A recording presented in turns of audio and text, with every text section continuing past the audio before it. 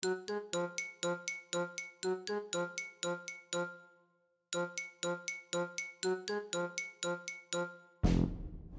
I started drawing when I was really young. I would sit in front of the TV and draw all my favorite cartoon characters. I started really drawing anime, like a lot of people do, and I kind of grew out of that. My favorite has always been classical Looney Tunes, and it's only a coincidence that I actually come from a town called Acme, which was my very first animation, the bouncing ball. I think my favorite thing to do is develop new characters, try different things. So far we did a PSA for short form media class, and I threw in a few of the animations there, which was really fun, kind of warmed me back up into animation.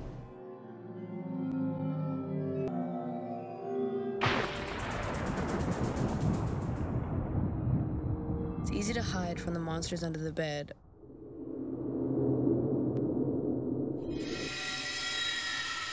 Or in the closet.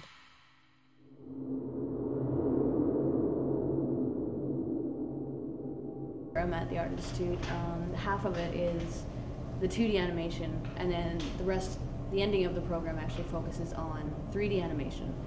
So I didn't know this, and I dropped out halfway through and figured out that I got all my 2D animation information that I needed, and now that I'm joining the film program, I can coincide the two and make a really good combination.